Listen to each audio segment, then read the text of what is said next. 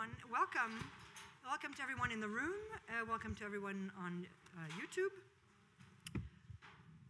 Welcome to the launch of Architecture in Development, Systems and the Emergence of the Global South, with the Aggregate Architectural History Collaborative.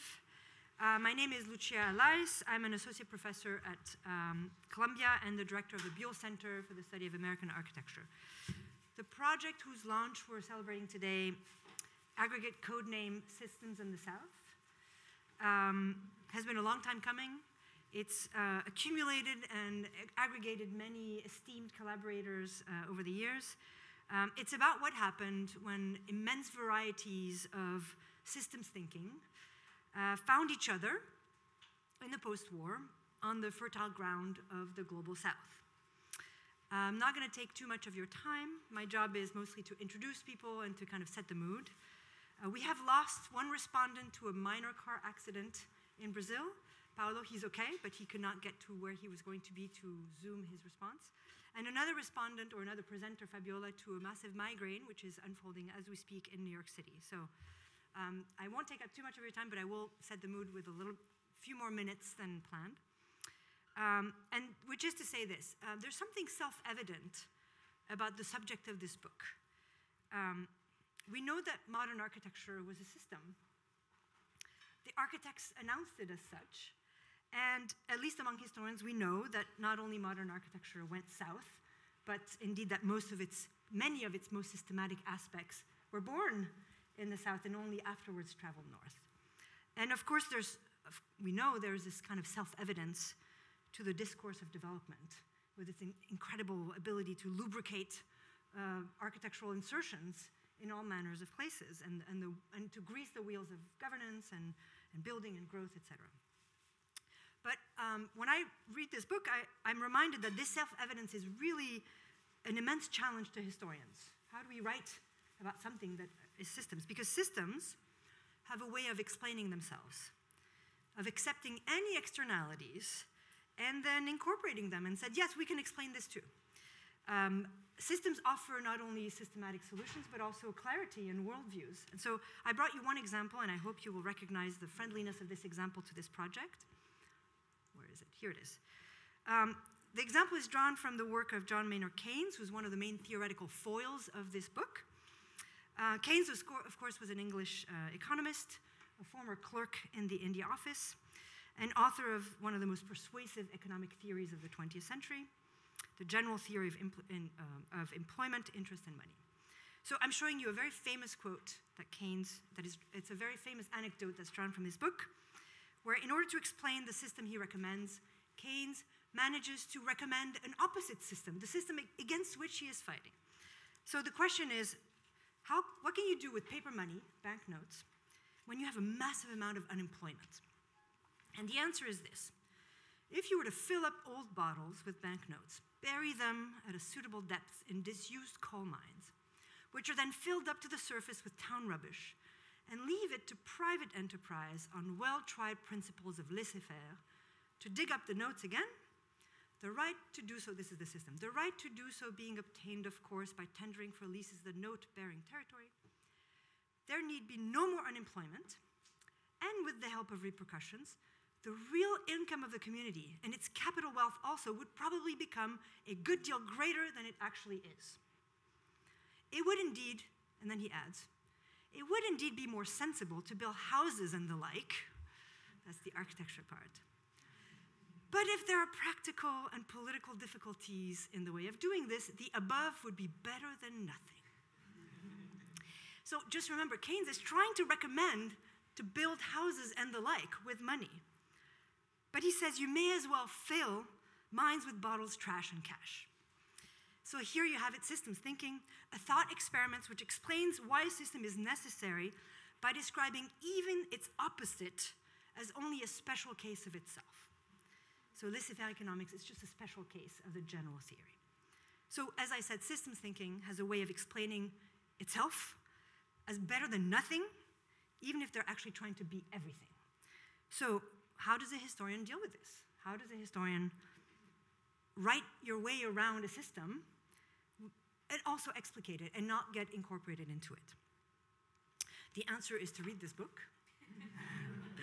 And I will say no more about that, except to introduce the persons we have thankfully with us on stage to introduce it and to respond to it. So, Ateya Khorakiwala is an assistant professor of architecture here at Columbia. She researches infrastructure, materiality, and aesthetics. Her book in progress is called Famine Landscapes. It's an investigation of the ties between architecture, infrastructure, and hunger in India in the 20th century. Ayala Levin is an associate professor at UCLA.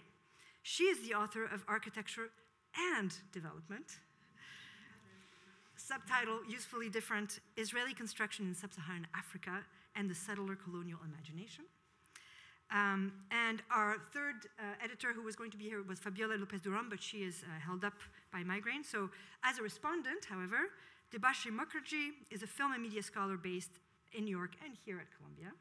I like that your bio says you're based in New York, but you're also with us. Her book, Bombay Hustle, Making Movies in a Colonial City, does a deep dive into histories of filmmaking in late colonial India. The other person who was going to join us was Paulo Tavares, who was held up in Brazil.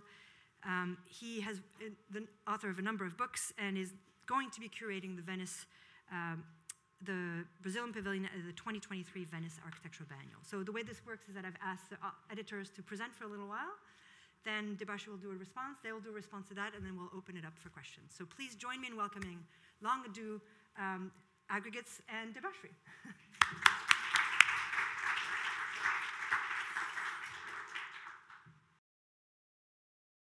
Hello, everyone. So nice to be here and see familiar and new faces. And especially thank you, Lucia, Jacob, and Jordan for hosting the event and organizing us. And for Debashree for making your comments, and also for Paulo that worked on these comments but is not able to share with us. We look forward to hearing your thoughts. The occasion of book publication is always a happy event, and in this case of Aggregate books in general, of which ours is the third, the pleasure is magnified by the collaborative energy that went into its production. The project began in 2012 in an SAH, Society of Architecture Historian panel, and a couple of meetings. So here is one of the first lives of this project. And then again, the project began again with an open call for papers in summer 2017. It involved 2 transparent peer review workshops in the Aggregate fashion, the first hybrid and the second fully in person, in which contributors arrived from different parts of the world. And we're very proud of this because people were self-funded and arrived especially for this workshop because it mattered to them so much. The call for papers, as you can see here, invited scholars from various fields to consider 3 overlapping phenomena that reached their heyday from the 50s to the 70s, namely the Bretton Woods currency exchange mechanism, the era of development in the Third World, and the ascendancy of systems thinking and theory that Lucia presented so well as a multidisciplinary ethos affecting multiple knowledge fields, including architecture and urban planning. So in one thing we didn't succeed. Our invitation did not yield an interdisciplinary response, so it's quite common to architects to try to include everybody in our discussion and then realize that we are very, we end up talking to ourselves. But we received dozens of submissions from architecture historians, many of whom were still in the process of writing their PhD dissertations. Even 2 of the editors, Ateya and myself, were still PhD students when the project began. This vast response is indicative of the untimeliness of the project, we think, as many PhD students were looking for a body of scholarship to be in conversation with as they developed their research. Unlike in more tailored projects where editors commission select authors to represent various aspects of the argument, here the contributors' input determined the overall makeup of the book. So while the first point about the Bretton Woods monetary system receded to the background, but it's still there with all the international institutions that it enabled, the third point about systems thinking persisted as a substrate in some of the papers demonstrating exactly the difficulty of what Lucia just said about how to deal with methodologically with that problem. It is, however, the understanding of this period as the era of development that resonated most with the author's respective research interests, even if not all the contributors focus on what we associate nowadays with the global South. So the era of development also included France, for example, as in Arindam's paper. The resulting collection is therefore a reflection of the state of the field, and it anticipates many of the book projects that will follow from our many participants. The book considers the role that the design professions assumed in development. Since development was predominantly an economic discourse, the question we try to answer is how architects and urban planners responded to the growing marginalization of their expertise. Unlike James Scott, who associates the design professions with the high modernist theory or of the state, high modernist authority of the state, or Arturo Escobar, who commented that development was an immense design project, we didn't attribute the design professions any a priori qualities that rendered them particularly useful in the hands of governing institutions and policymakers. It is in fact the other way around. The authors show how the design practitioners fought to assert their relevance and had to refashion their expertise by attaching it to the myriad areas of development intervention, such as health, education, and agriculture, or film, as in Felicity's talk, or how essay, or how designers try to prove their usefulness vis-a-vis the failings of development. For example, by responding to land speculation or bypassing bureaucracy. Analyzing the ways in which architects face this challenge of relevance, the collection of essays doesn't represent a comprehensive guide to an architecture of development, but rather some of the practices that attempted to insert, a word that you used, Lucia, architecture in development. I'm now going to present Fabiola's part, which is the first time I'm reading, so bear with me.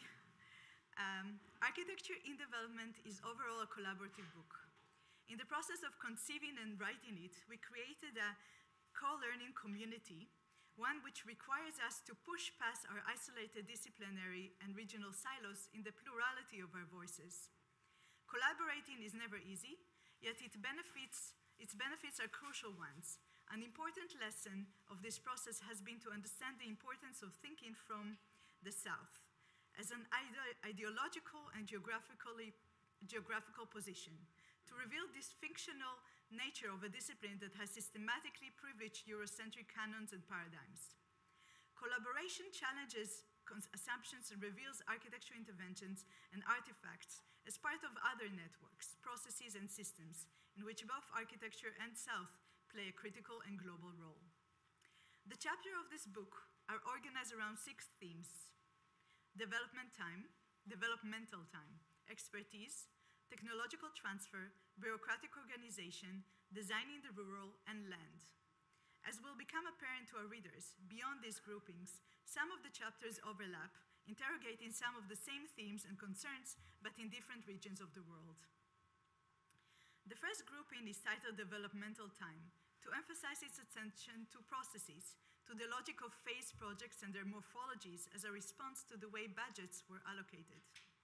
Including essays by Arindam Datta and Islam Musaffar, this session analyzes cases in India, France, and Ghana. Okay. The second section looks at the fates and predicaments of expertise. It moves from Ayala Levin's examination of UN architect planner Otto Königsberger's action planning in Singapore, Israel, Sierra Leone, and India, to essays by Nikki Moore and Diana Martinez, who focusing on Mexico and the Philippines, looking at the architecture of training campuses for perhaps the most significant cultural heroes of development discourse, the agronomists. And also in this section, the collaborative of Sebastian Lucen, Viviana Doria, and Hilde Heinen turns to the academic ramifications in Belgium of Habitat, the United Nations Conference on Human Settlements, held in 1976 in Vancouver, Canada. The third group of essays pertains to questions of bureaucratic organization.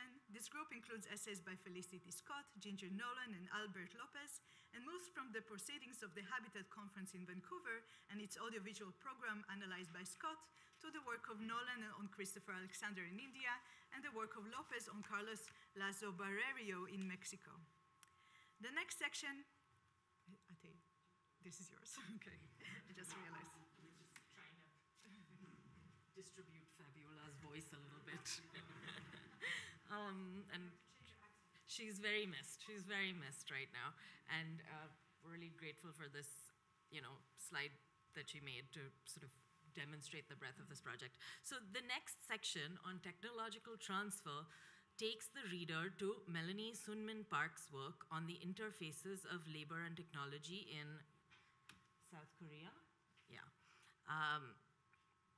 To Manuel Schwarzberg-Carrillo's examination of the US housing industry's prioritization of steel in Palm Springs, California. The displacement of Native American communities in that area and the new worker settlements in Ciudad Guyana, Venezuela, an industrial enclave supplying steel to American markets. And finally, to Farhan Karim's essay on the construction of tradition in fostering development in the shape of so-called earth-based technologies and strategies of the self-help, the strategies of self-help. The section titled Designing the Rural has the largest number of contributions. This is not a coincidence. At the turn of the 1950s, the developing world dwelt by a large margin outside of cities and urban settlements. In this section, Olga Tulumi and Petros Fouqueiras examine the design and construction of villages in the countrysides of countries as different as India and Zambia. Oh, I'm one ahead, sorry. While Martin Hershenzon and Ateya Khorakiwala look at building typologies from cowsheds to silos devised to build up capital accumulation in the countryside of Israel and India. My own contribution to the book follows Nelson Rockefeller's use of Venezuelan oil camps as laboratories for agricultural production and consumption, creating a comprehensive compensatory system and using a seamless aesthetic of a sterilized and rationalized rurality centered on food. The last session of the book addresses an essential element of architecture that architectural discourse has addressed little in the last several decades: land. Focusing on Turkey, Greece, and Cyprus, essays by Burak Erdem, Paniota Paila, and Konstantina Kalfa shows how the political economy of land became one of the most fraught problems in development discourse. Land continues to be exceptionally resistant to its transformation into a purely economic element. This selection of essays reflects the breadth and scope of submissions we received, which conspicuously lacked scholars working on socialist modes of development from the Soviet bloc and the non-aligned movement. This absence in our book was not by design. Okay, so to switch to my bit, thank you for hosting us, and thank you, Debashree, for reading. I look forward to the comments. I will try and offer some of the insights that emerged from the book. As always, to begin with some caveats, the book is not comprehensive of development, and neither will my comments be, but mainly I offer up some signposts that coincide, but not fully, with the structure and division of the book. So I should go to this slide, yeah. They don't line up neatly with the sections, and a lot of the themes cut across many of the chapters. And I hope to underscore some of the contradictions that we address and that emerge about what development hoped to be and what it became.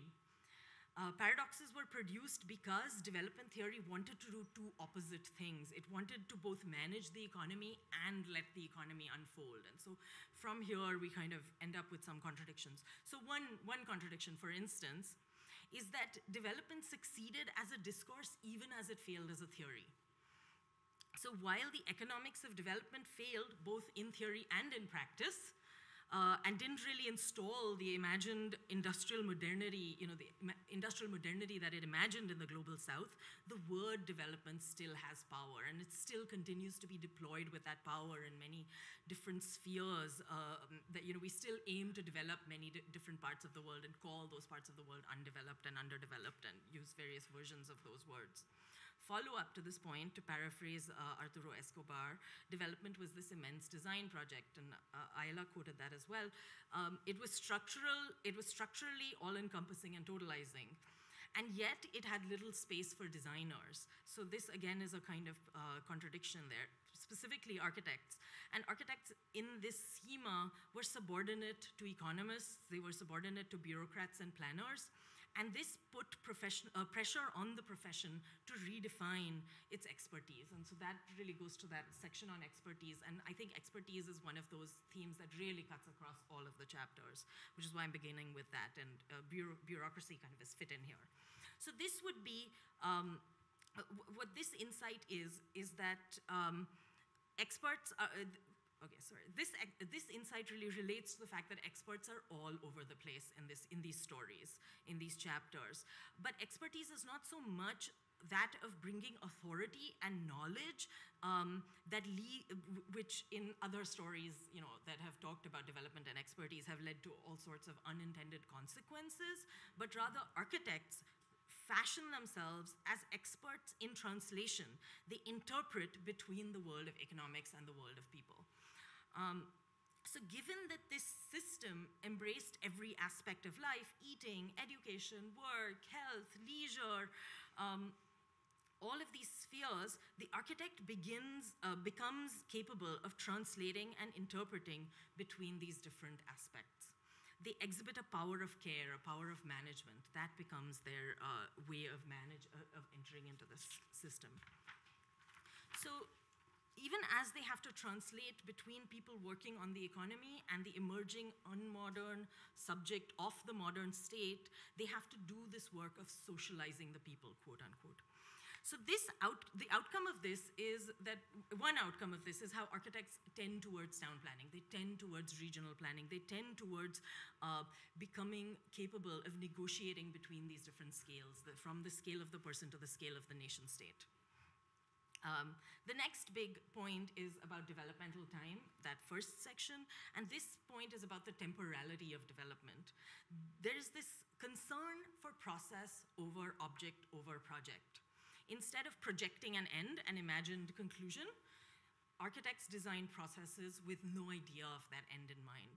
Something new and unknown can possibly emerge when we design process. Process becomes more important than project, but at the same time, architects become capable of fantasizing and prophesizing a different and unknowable future. And so this, again, goes to that kind of expertise of translation. And in that sense, this developmental temporality connects up with the temporality of the nation state, which is that of a constantly deferred future, a constantly delayed promise, the promise that never arrives. On the other hand, this leads, on the question of this horizon of incompletion, on the horizon of this incompletion, we have the question of technology transfer. This is really an attempt to skill the unskilled, the unwitting subject of modernity, who has been left behind. This skilling involves a huge component of self-help, a turn to natural materials, cheap materials, community building, even community building, right? So the subject is to be taught how to both build their own houses and their own communities. And then this section on technological transfer connects up to this other section on designing the rural, where if the subject of technological transfer is the poor rural subject, then the architect aims to give them agency in this world that they don't have. And the rural is both, well, first it's imagined as this Rousseauian ideal, self-contained, bounded, a community, But this is contradictorily, the rural is also imagined as a site of accumulation, the accumulation of capital. And so the rural gets caught between these two poles, the pole of, the fantasy of the ideal community where people are eventually self-sufficient and skilled and independent. And on the other hand, it is caught between, the rural becomes a key locus of economization, the site of accumulation of capital. And so this condition of the rural and the rural subject is caught between these two opposing poles of fantasy and economy. The last section then is land. And here too, because of its juridical and symbolic nature, land resists economization. And because of this, because of how it resists this kind of entry into the developmental sphere in economic terms, it becomes one of the most fraught aspects of development. And so to conclude, what happens is that this set of, I really didn't want to say developments, but I couldn't help it. These developments set the stage for the emergence of the global south. And that's that title, that's how that emerges in the title.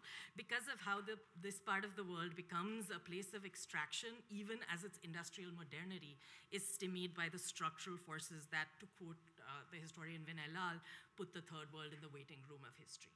So that's.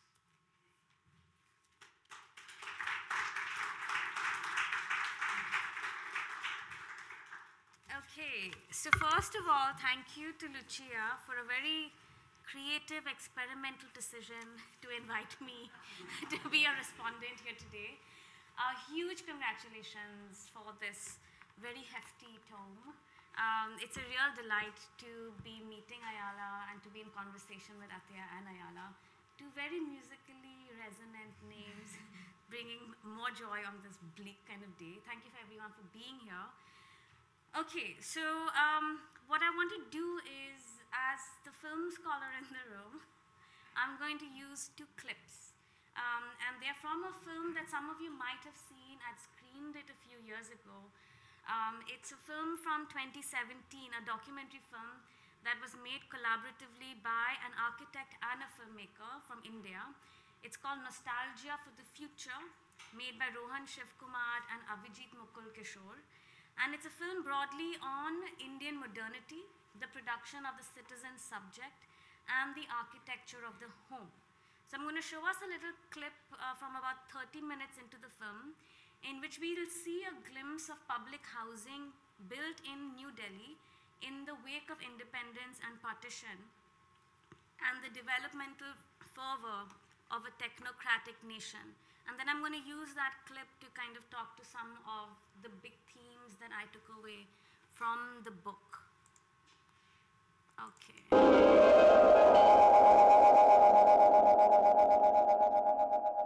सफ़ेद पोशाक में engineer साहब आए, दाढ़ी बनाकर, साफ, सुथरे, सफ़ेद, पूर्णिमा के चांद की तरह सफ़ेद।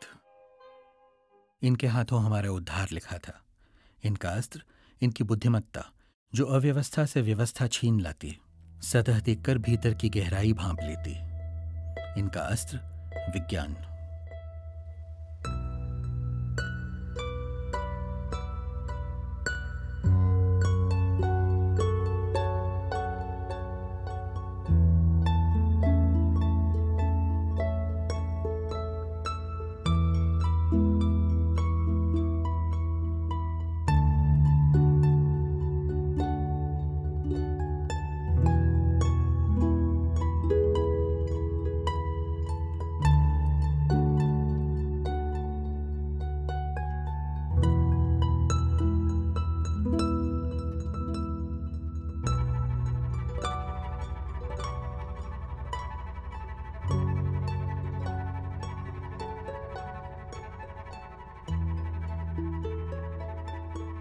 आधुनिकता की कल्पना नागरिकों की एकजुट होकर एक ही समय काल में अपने इतिहास और भूगोल की भिन्नता मिटाकर सांस से सांस मिलाकर काम करने में है।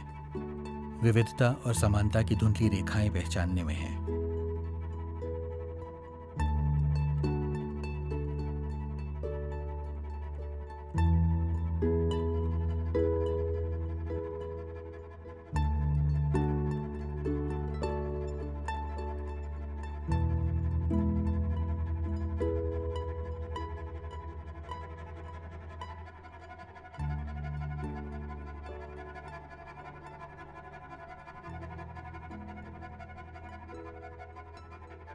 दिल्ली शहर स्वाधीनता के बाद बहुत तेजी से बढ़ा।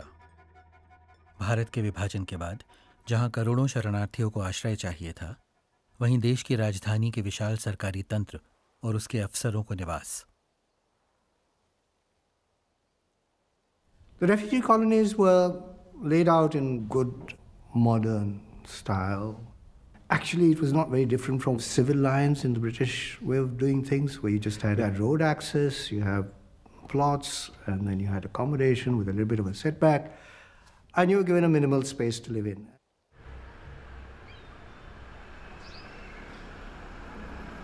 When you come to the new imagination, everything is according to a concept of what constitutes modern living. And all these other, at that time, modern or futuristic advantages of the city, like piped water supply, and sewage, and electricity, motorized transport, meshed into this idea of the garden. That on the one side, and also, I think there was a kind of an engineering mindset. Right? So architecture is actually very basic and is not imbued by any of the cultural values overtly, although those are implicit in the way things were done. Whether people were happy with it or not, it's very difficult to say, but on the whole, it was a very happy place. It is partly because all those who came to inhabit the new spaces were actually immigrants. And for them, this was not too much of a disjunct, because most of them were employees of the state. Okay, it's interesting also for those of you that are used to this, a certain style of state-sponsored documentary film from India, that the filmmakers are doing their critical commentary in this particular mode of voiceover intonation, which is also like the expert commentator telling you what modernity is and so on. So there's much to discuss here, but I want to pick on that closing line about the happy living managed by a new kind of social figure, the middle-class Indian who was employed by the state, lived in public housing, and was learning to be a modern citizen. These were immigrants and refugees, survivors of intense communal violence, state-engineered famine, and mass displacement. As we revisit the architectural meanings of modernity with this book, is there space to acknowledge these kinds of violence? And this is, to my mind, one of the central questions of this anthology. I think one of the reasons why I am on this panel today is because of some urgent conversations that some of us in this room had during the MoMA show, The Project of Independence, last year. And as Ateya had noted in a review that she wrote about the show, and I'm quoting, that the show was steeped in longing for a return to a more hopeful time when architects made nation states. That's the end of the quote. And many of us were unsettled by this nostalgia in that show, by an accounting of the 1950s, 60s, 70s as a kind of romantic project of independence rather than a project of active and painful decolonization, a project of reckoning with colonial trauma and the trauma of civil war, with the paternalism of a state that mistook the aspirations of a society for the aspirations of an economy.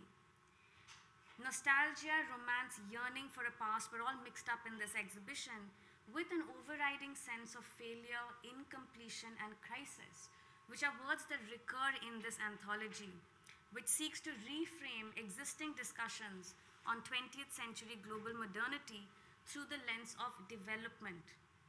Editorially, this is a political economy approach to the circulation of certain built forms and certain attendant theories of design in the post-war Bretton Woods era. There is an argument about an epistemic vision that emerges from a new economic regime based on the infinite exchangeability of the American dollar, a vision wherein the world and its component parts, be they in the hinterland or in the imperial periphery, are infinitely modular. To impose this frictionless modular order onto the world, we need an army of globe-trotting experts, consultants, and planners. Not quite the globe-trotting bourgeoisie from the Communist Manifesto, but close. And we have remarkable stories in this book about figures such as Jacqueline Turwitt, and very interesting, her under-recognized influence on Marshall McLuhan, and very interesting discussion of the emergence of the term the global village in that section that Ateya was talking about the rural. So coming back to development, the term itself may be tricky to define, but the editors are more interested in the knowledge practices, the design projects, and the social epistemic actors that were produced under the sign of development. One of the looming actors in the book, apart from all the individuals that are mentioned, is the vastly expanded state with a paradoxically enlarged purview even in an age of liberalism. The essays examine the emergence of new nation states alongside this expanded mandate of the state, with its dependence on Bretton Woods institutions for loans and expertise, and along with that, massive kind of debt concomitant with institutions such as the IMF and so on. Now, the developmentalist mandate was not and could not be in practice frictionless, which is why the word conflict comes up at several places in the book. And it is in the first section of the book that we get some contours of this conflict. So for a book about architecture, this conflict is necessarily mapped onto discussions of space. As Arindam Datta explains, the 1960s global development system necessitated, and I quote, a veritable army of geographers, sociologists, statisticians, and planners who set to work modeling national space in the image of the mathematical field formalisms propounded by economists. And he continues, space, in other words, was another name for geographical unevenness, the inevitable imbalances and conflicts emerging from historical divergences of capital formation, technological absorption, cultural habit, political resistance, and so on, between localities and regions. And that's the end of Datta's quote. Now, all the contributors, to my mind, in varying registers, are keen to underline the violence and the conflict baked into this era. And to do this, it is necessary to confront that word and that vision, development. And as the editorial introduction notes, to radically disassemble this word development and to move it beyond, again, in the words of the editors, move development beyond the innocuousness of terms such as global modernism and colonial modernities that have a risk of erasing the sinews again of conflict encountered in these globalizing and modernizing projects. And that's from page 2 of the introduction. Now, in this sense, this is a book about development as decolonization and globalization, but properly named, development as neo-imperial control. Now, Timothy Mitchell, a colleague of mine, in Rule of Experts, a book from 2002, has argued that the project of economic reform in Egypt was a work of both theory and violence. And this is a view I think that the editors and the contributors echo in this anthology. The epistemic violence of certain abstractions and dualisms had material consequences that continue till this day. To quote again from Mitchell, making the market economy required a series of framings which attempted to fix and exclude, such as simple dualities of real versus representation, objects versus ideas, nature versus technoscience, land versus the abstraction of law, the country versus the map.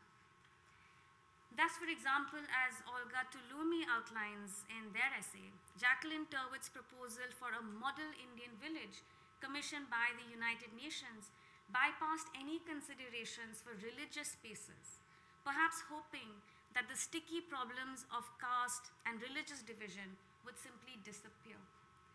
And I'm quoting now from Tulomi's essay.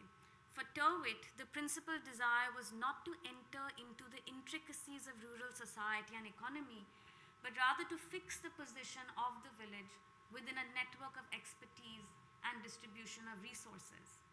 End of quote. But the frictions and the conflicts continue. And in a sense, it all starts to come apart within a decade. And so we return to this idea of failure, which was one of these overriding, unsettling feelings that we got from that MoMA exhibition.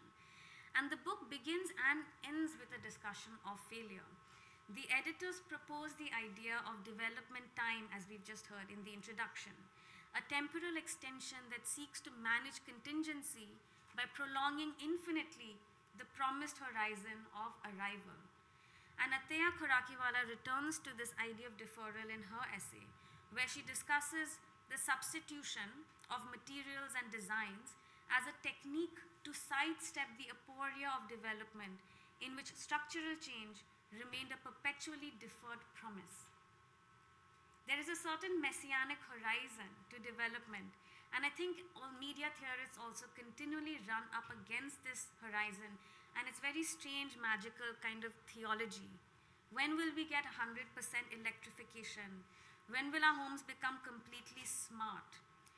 The authors contend that the term failure is not adequate to the task of truly understanding what it is that unsettles us still about development. And the term failure also misnames the condition. And here it's salient that Ateya invokes Ashish Nandy on the success of the idea of development and its continued political power. And by political power, I mean the magical ability it has in terms of political invocation in electoral campaigns that continue across the world and aid in various populist kinds of programs across the globe. So I have a question at this point. For Mitchell, economics needs abstraction and the simplification that abstraction yields in order to exist. Models and then systems are a part of this project of simplification. Mitchell says that economic expertise is forced largely to overlook the forms of leakage, network, energy, violence, and irrationality that he discusses in the book. Because economic expertise cannot take them seriously, for that is not its task. And yet this outside, these excesses are vital to capitalism. They are a source of its energies, the condition of its success, the possibility of its power to reproduce. They are a heterogeneity that makes possible the logic of capital and thus ensures both its powers and its failures. And this is the last line in The Rule of Experts.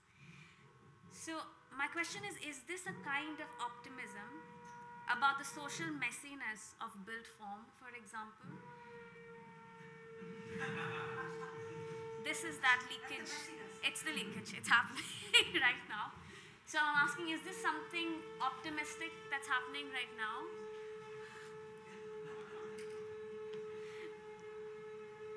Is this roof just going to reveal the sky now?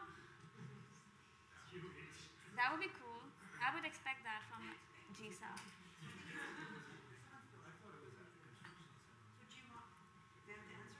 No, so I just have a question about, is this a kind of optimism, this kind of social messiness of built form? And do you share this optimism?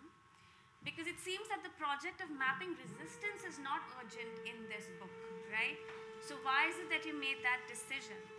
And then I think more from a media studies kind of a perspective.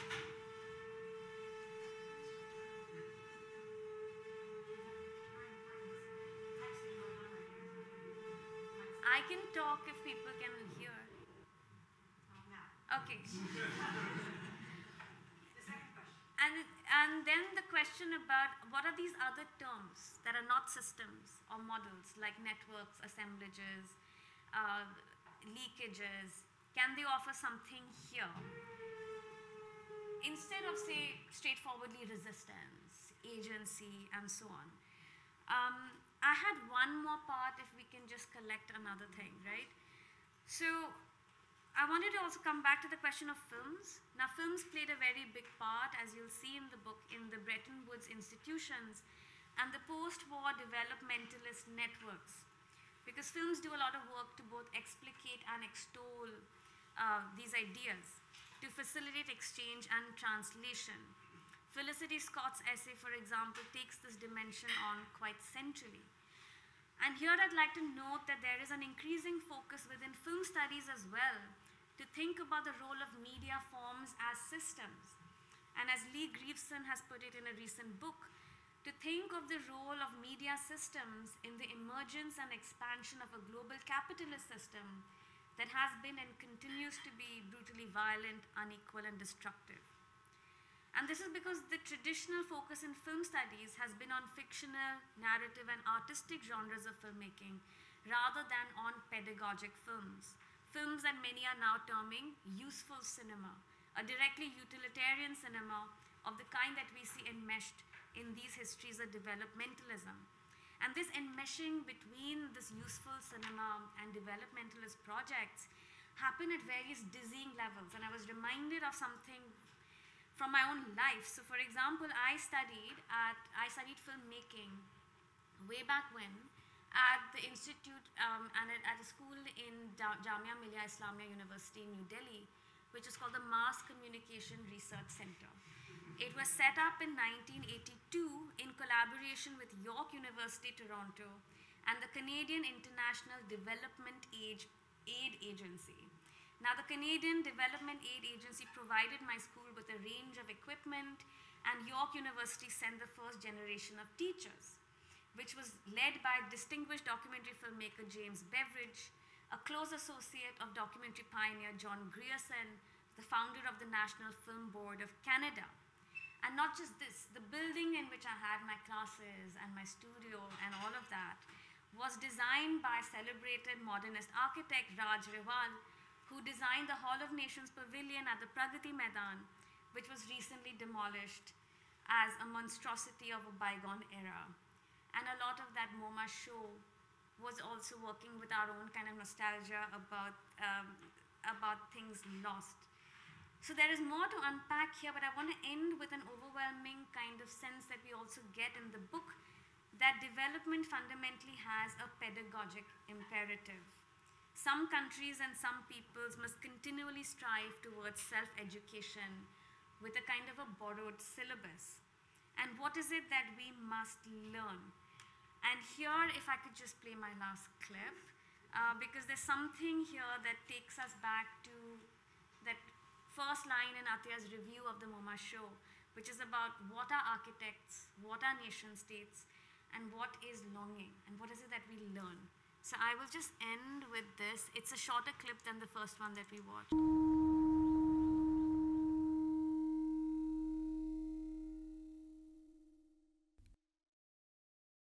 शरीर देश है, देश शहर है, शहर machine है। हम सब इस मशीन के कल पुर्जे हैं।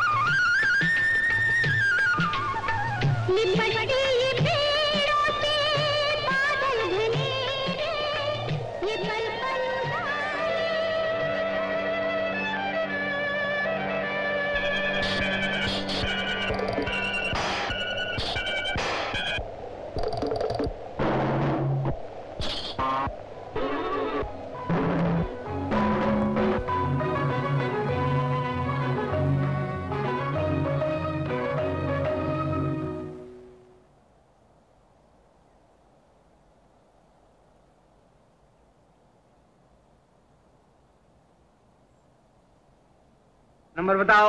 72 नंबर जी। चलो नंबर बताओ। 12 नंबर। चलिए। आपका क्या नंबर? 16 नंबर। चलिए। आप कौन नंबर? नंबर तो मालूम नहीं। कौन सा माला? तीसरा माला। नहीं, चौथा नहीं, ऊपर है बाबू। इस बिल्डिंग में रहते हैं और नंबर नहीं मालूम? छोड़ो मत, भागने मत देना। हमारे साथ बोलो, हमारे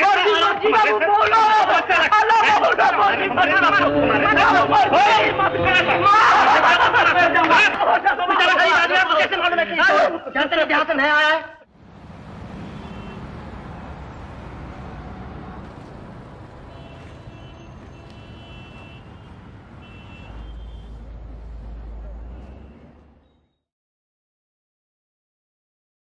Ateya, do you want to go first and then Ayala, or is there something? No, I think just about like one of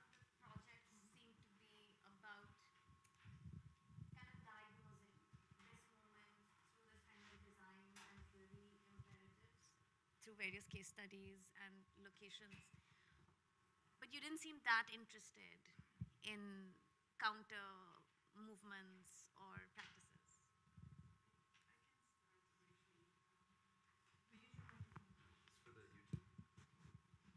We are Are we recorded? Yes. Oh, okay. Broadcasted even. Okay. I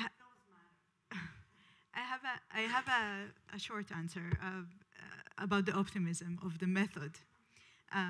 We're using architecture as method to get messy with theory, right? So the problem with analysts of the discourse of development, and I'm thinking of Escobar, who was very much influenced by Foucault when he thought about development as discourse, is that they don't go into materialities. And the thinking about the power of discourse, but it's also, as Foucault says, it's cracks, or cracks would be for ideology, but the moment where you have different flows of power within discourse is something that is missed when you don't think about the materialities of a discourse. So this is why architecture is such a good vehicle to interrogate that. So in this sense, we're thinking of architecture just as a lens, as a method to look into the materialities of discourse, or how it gave form, but also conflicted form, as you're saying. And by form, I mean not just aesthetic form, but form in terms of method. And then I had another thought. So excuse me, it's been a long night. Discourse, materialities, optimism. Oh, the other thing is that I think that you can do that with a lot of other disciplines. You can do that with medicine, you can do that with education. Architecture is not privileged in this sense.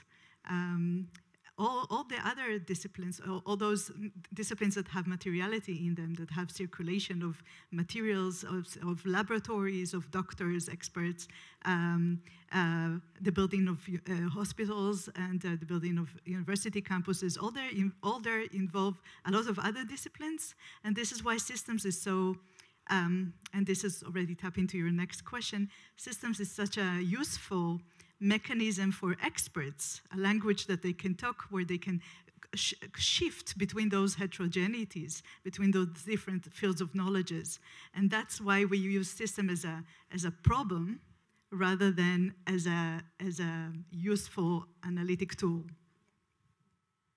Yeah, so this is a fascinating question and also a really good diagnosis, because I think it speaks to, and maybe this is slightly unsatisfying as an answer, but it speaks to how so much of the work in here was, one of the first rounds of processing archival work for so many of the scholars working, on their dissertations, on their first books, on their research. And I think that in a way, the resistance parts of them got edited out. In a sense, because it was this, because it was like, oh, that will be in another part of the book. That's the unsatisfying part. Like, no, their books, like, so each of them go on to write their dissertations, and they have these, and their books, and they have these like large bodies of material and work that come together in those frames. But then this book was about sort of distilling that system, that the aspect of it that intersected with the kind of developmental drive, and trying to kind of understand that in the context of this emerging global, Yeah, I mean, and it's great to hear that, because also very useful to hear in the beginning that so much of this was like work in progress being done like through dissertation writing, and I can't wait for the books to come out. So, and it's also something that I was thinking, because I was reading Lee Griefson's book, which is called Cinema and the Wealth of Nations, which ends pretty much at the moment of Bretton Woods. So it's 1920s to 40s. But it's also interested in these kind of global, like a globalizing system of capital that seeks to kind of flatten many things. But in that, he takes this question very seriously, saying that I'm not interested right now in offering these counter narratives of resistance, because it's about time that we laid out that diagnostic project first, which is new, I think, in many of our disciplines. It's not a conversation we've been having. So. Yeah. So it wasn't a complaint, it was just an opportunity to hear what. No, but it was fascinating that you picked up on it, because it really is something that that I think as editors we sort of encountered, and somehow because of what the project was, it ended up in a different place. But there are multiplicities within this book, as in with any edited volume. I think of that as it's very interesting when you asked about other terms, and your examples were networks, assemblage. I can't read my own handwriting. Linkages is something, because those, of course, are also have, in a way, had a moment in our discipline as the explanatory device, a previous generation, basically, of explaining these global projects. Or precisely, you can imagine the shift from networks to global modernism is much faster. And so I also think of the insistence on systems in this project as being that, a way to avoid the all too easy equation of materiality with that architectural thing which is networked, that architectural thing which is put together, as opposed to just this argument which is about systems themselves. Any answers to the second question, which is on pedagogy, and it's... It wasn't a question. I mean, I think I just highlighted a few themes that to me seemed particularly urgent, like politically, like the conflict part of it, violence, how to reinscribing certain histories that I thought very compellingly were argued as having been flattened by certain other terms. And terms that we all use, those of us that do post-colonial studies. Colonial modernity. What's Bombay in the 1930s? It's all colonial modernity. So I think some very important and timely kind of alerts that the book provides. Yeah, and it's sort of funny, because to use that term colonial modernity is actually about asserting that modernity is everywhere, right? That you can't pretend that there is no modernity in the periphery. And so it's sort of, there's a kind of cycle, like there's a kind of feedback here, which is that for each of these, we need to kind of nuance them. Yeah, where was I going with that thought? Somewhere. No, on the pedagogical front,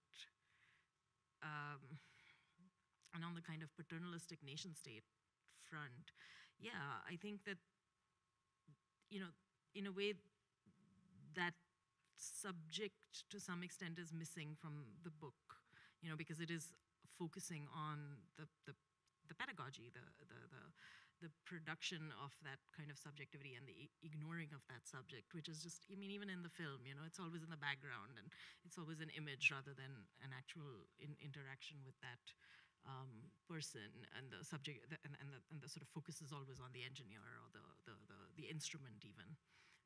Yeah, no, and it's nice to sort of see that clip, because it's very tongue-in-cheek about the voice of God, right? And I think we're trying to figure out a way to write about this time without that voice of God.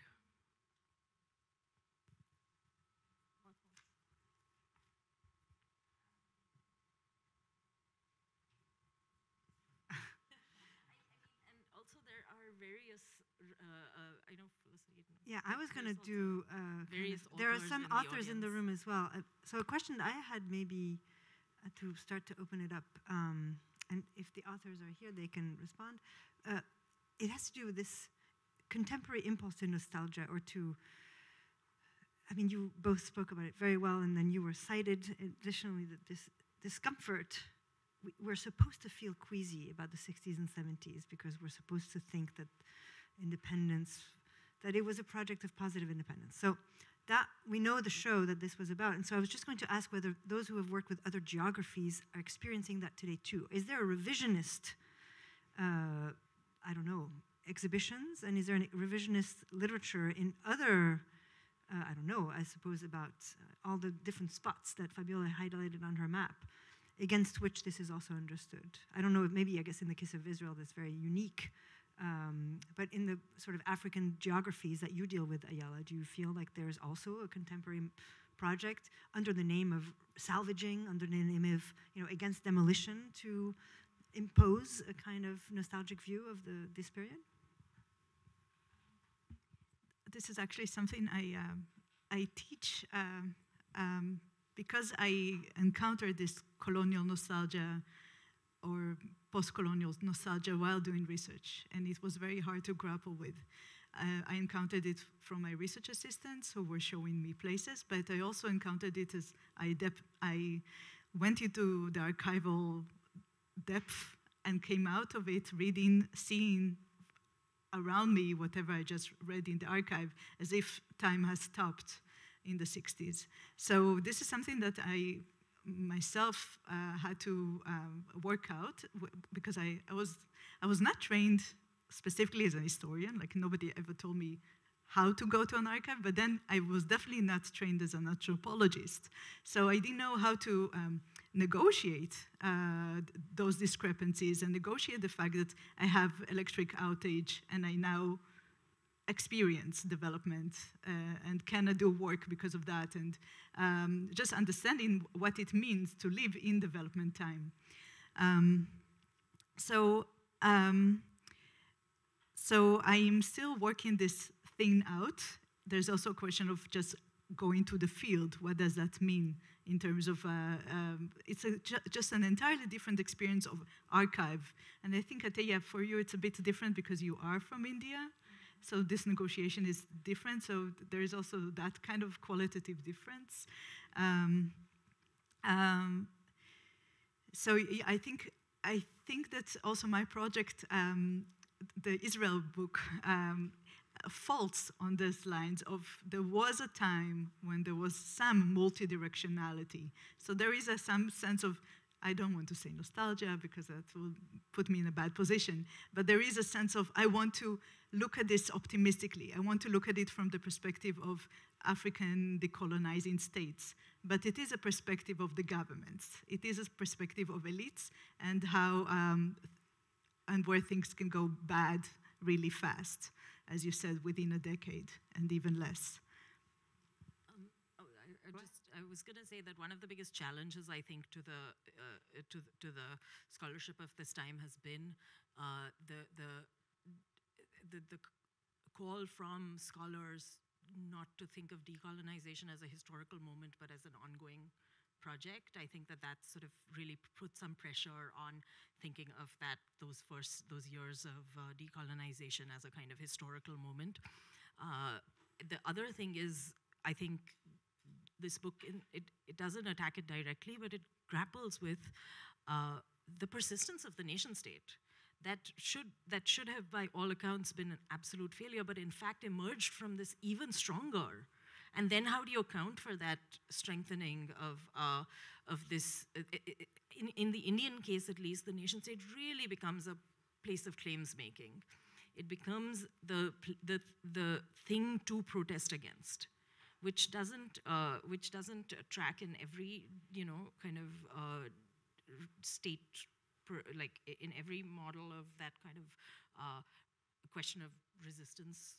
But I think that that's still open because, as much as the state, in a sense, is a thing that is done with, we are done with it, theoretically, but it's not done with us, exactly. It's sort of emerged in its kind of nationalist and jingoist and, religious and weird forms that we're not able to yet fully contend with even more force.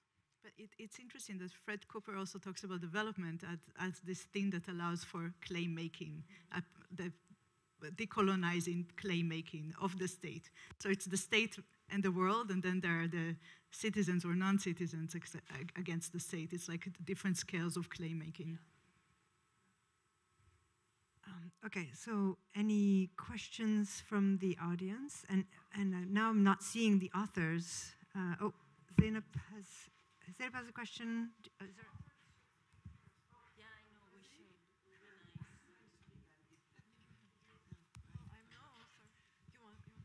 No, I wasn't planning to speak. We're here to listen to the editors. But I do have maybe one question, and I guess I'll pose it to the two para-Fabiolas, yeah? Just because I think it came up in her part of your introduction.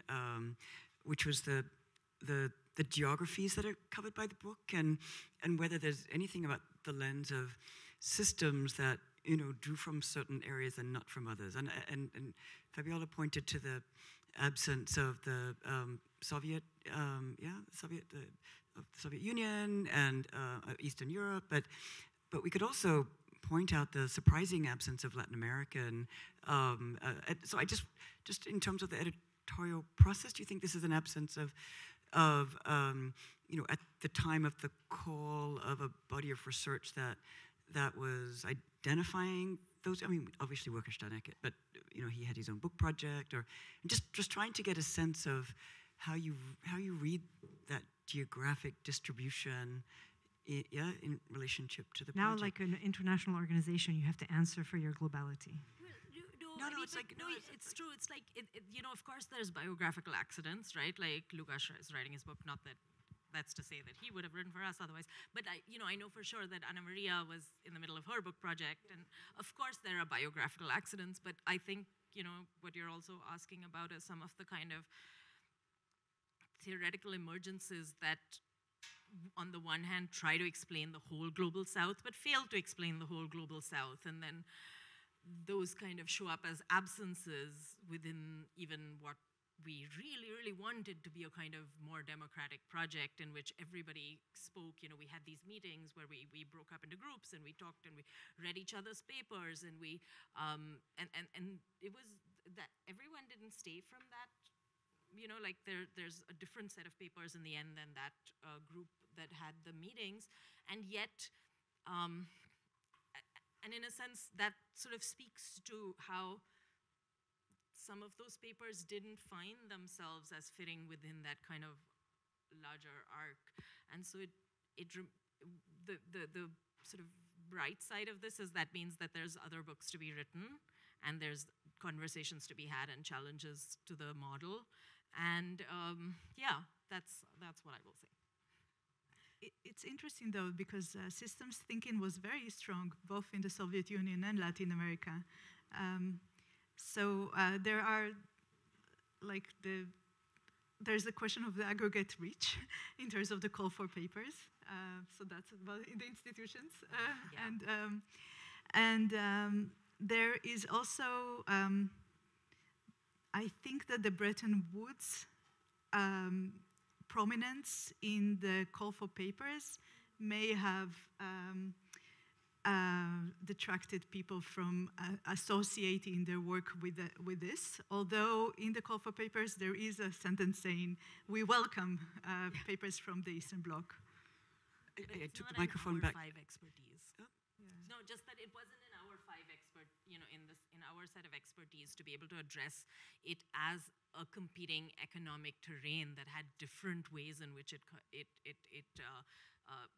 dovetailed into, say, the Indian experience. Or I just want to put a good word also for Paulo Tavares, who said he has written his response and will hand it to you, but I think that was going to be also his ability to sort of compare, basically. So. Yeah.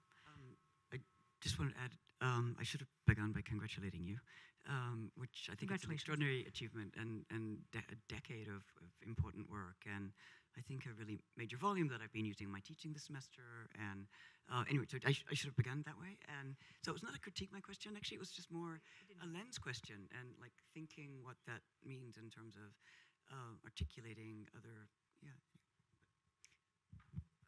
Strangely, I had exactly the same question, but maybe I could, first of all, congratulations. It's really a huge achievement. And I know how much work it took you. I witnessed it. But I mean, I don't want to press the same point all over again, but I also had a question about that Fabiola circle. And not just, I mean, I'm hoping that you can also answer in a way that is not just in terms of the contingencies of the aggregate group, but really in terms of how this discourse of development forms an other or a world outside of itself.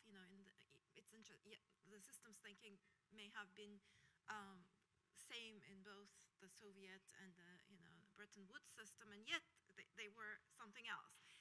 And a similar thing, it seems to be happening now when you listen to the news, and what China is doing in Africa is supposed to be the other to what America is doing or the United States is doing. And so, can you talk about the outside of this discourse in a more structural way, perhaps, rather than a biographical and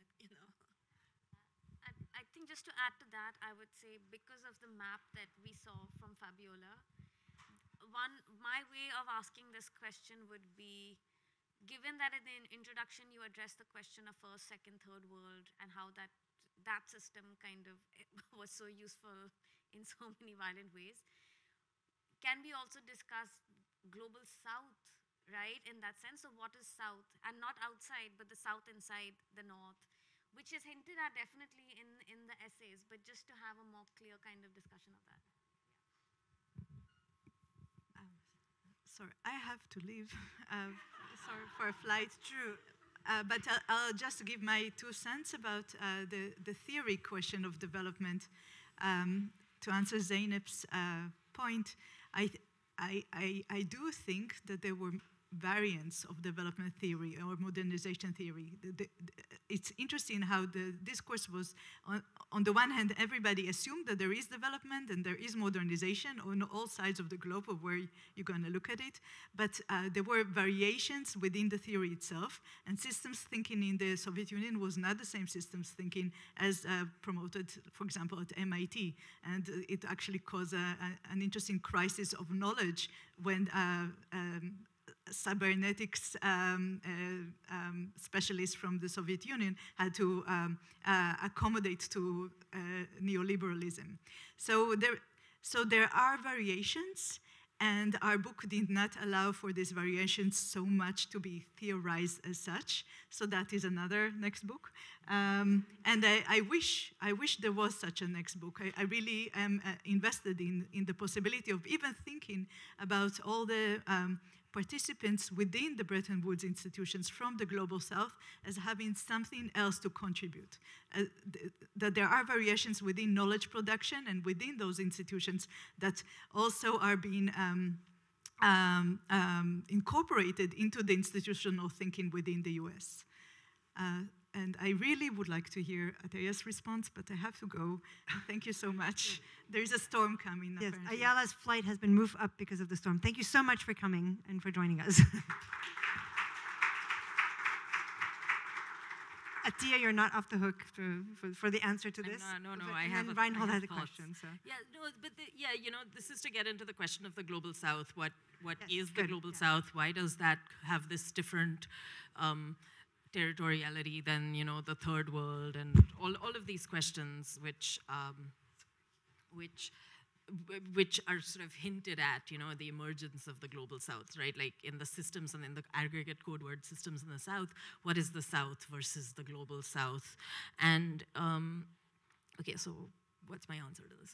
The answer is, I think that what happens is that development theory, the way in which economists are theorizing it, here I'm thinking of people like Gadgil and the economists in India who are working and producing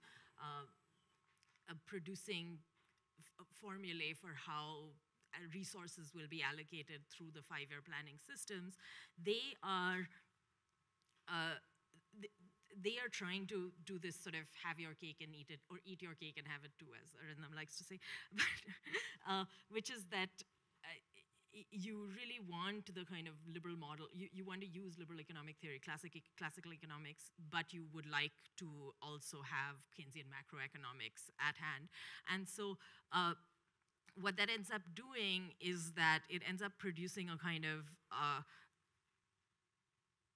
management of the nation state, which, as one of the, to quote the book, is, becomes too big for small things, too small for big things. So one more of those kind of contradictions that emerges from here, which is that what ends up happening is that to be able to industrialize, you have to find a kind of hinterland. And so that is the kind of South within the North, or rather North within the South, that occurs in that block that was in Fabiola's slide. And then this really creates the conditions for because global south, we tend to think of it as the global, thinking globally about the south of the world, but it's the other way around. It's actually thinking about the south, which is the extractive zone, and then expanding that to think about where all it exists in the globe, because there's the south all over the globe in this kind of economic sense. And then that becomes, to kind of bring up the Chinese infrastructure example, given that development is completely dismantled, and we are living in a completely neoliberal world,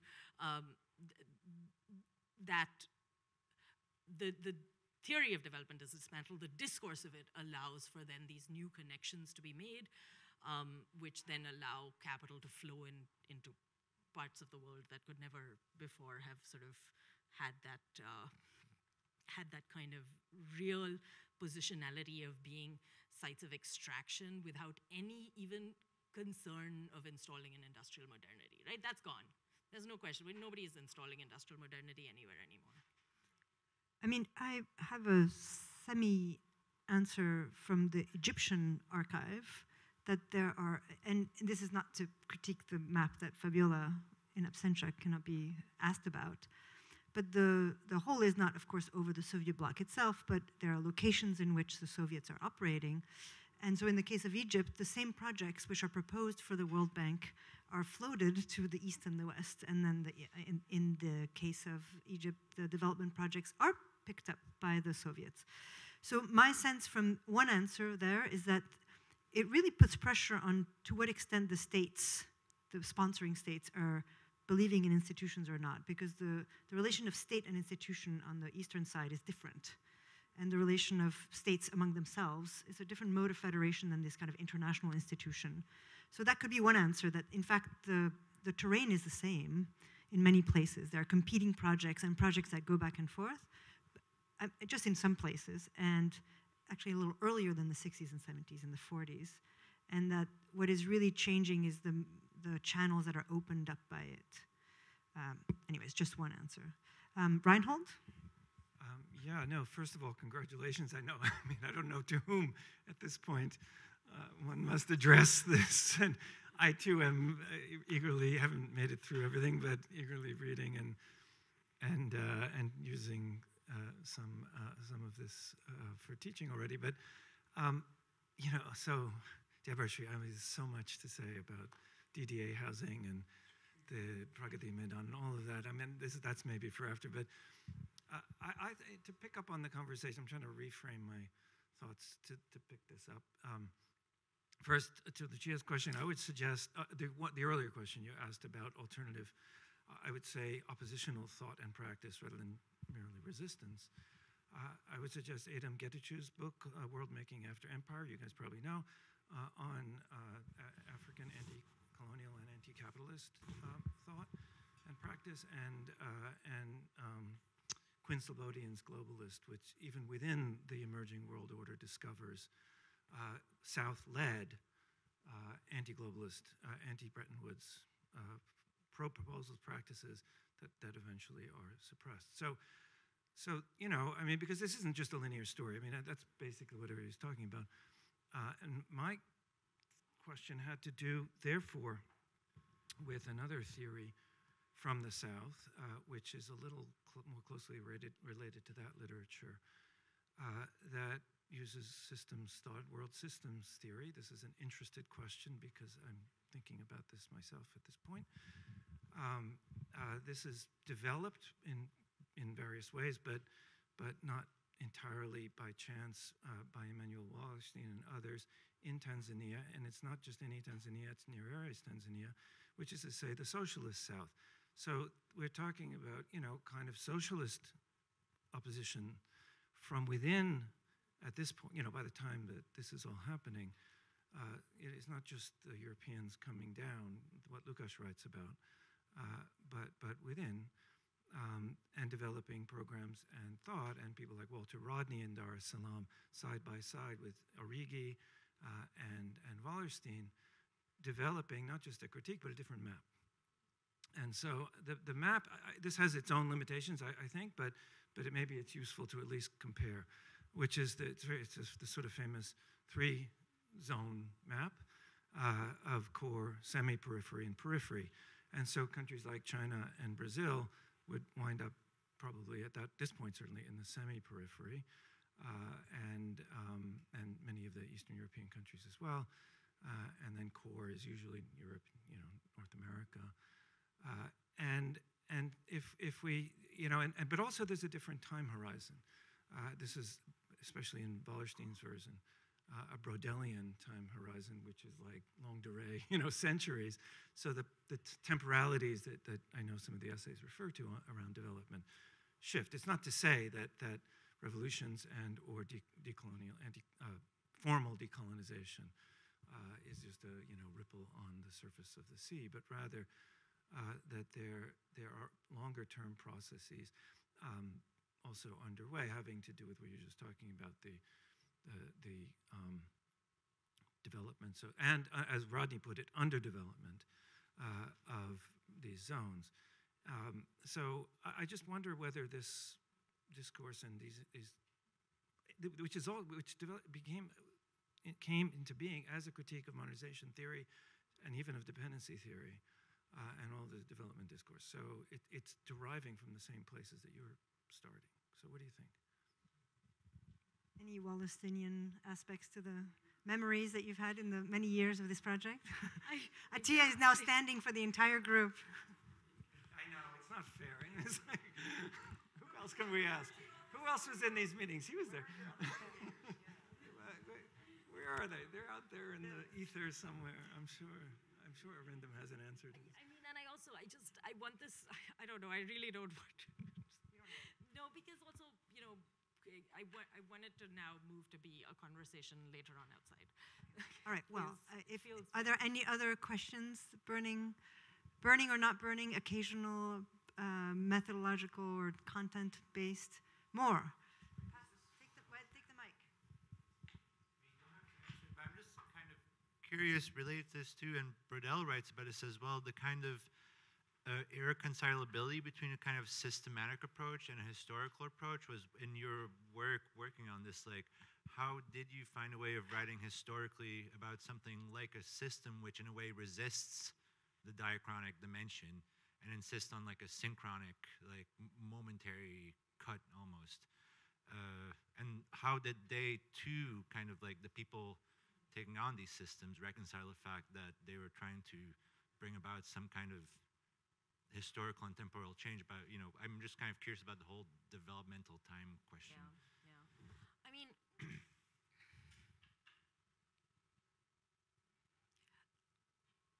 so I think my answer would be a little bit as to how, and to just stay with the Indian case a little bit, because it's the one I'm most familiar with, how economists are placing where the kind of economy, the Indian economy, is in the Rostovian scale. And so it's sort of, if we can get out of this historical mode, or rather a stuckness, and create a kind of new set of conditions, if we can create the conditions for takeoff, right? It's creating a kind of set of, and then it will unfold on its own. So I think that is, I think historically we're looking at archives, right? So we're saying this, in terms of how, and I mean, again, not to speak for everybody brought different historical approaches to this material. It is a very deeply archival book. So that's, I think, key to remember. So, in my own work, I have certain kinds of, like, how do I treat this question? I can answer that, if not because it's also kind of, there's a lot of people in here, and they're all in the middle of their own projects. But in my work, at least, the question became, how does someone like Gadgil, who is interested in the question of crisis and war and using those as points to retool an economy, how is he reading Keynes? So how is he, so I mean, it becomes, to me, it's not, I'm not, of course it is possible to historicize systemic thinking. How is it, that just proves that I'm in the history camp. That's all it does, right? Like, because I'm not a system thinker. I'm not a person who will ever think that this kind of system is overarching and persistent. But it is sort of, I mean, to your question of how, I think it is this sort of economic abstraction of imagining that you can install certain possible conditions that then this process can unfold, and that's the lack of historicity, right? Like this process will unfold the same way every time. Yeah. So to transition to the part where people can privately ask you about this. Thank you. Thank you both immensely for, first of all, congratulations on the book. It's incredible. It's a real treat to read. It's very rigorous, it's deeply archival, and still brings up all the sort of questions that Debashree, notwithstanding her non-disciplinarily, amazingly diagnosed as being part of basically daily life, like a diagnosis of daily life that is permeated by these systems. So thank you also for the absolutely on point. I think from now on, all responses to architectural things should bring films. Just to remind us of how the engineer is seen in white. And thank you all to the audience as well. Congratulations again.